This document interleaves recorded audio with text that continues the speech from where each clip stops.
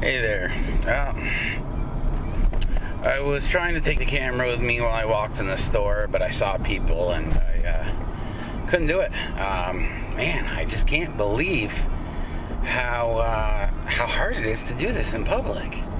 YouTube's such a big thing. I mean, people do it. I don't know in Vermont how many people YouTube and vlog and do videos. I've seen a few, and I know a few people that did some videos. I know a glass blower who has some of his glass on there. Shows you how durable it is. He chucks it on concrete and stuff, and he actually makes wicked pipes.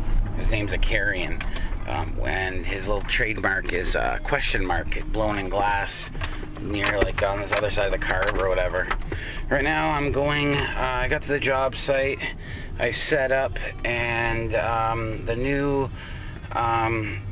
tenants there that are going to be moving into the apartment that we're working on, and I got to take my morning shit, and didn't feel like taking a shit while they're in there, because nobody needs to smell that, you know.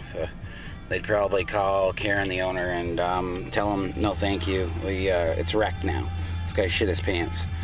Alright, well, people are coming, and I'm getting embarrassed, so I'm gonna turn it off. Alright, later.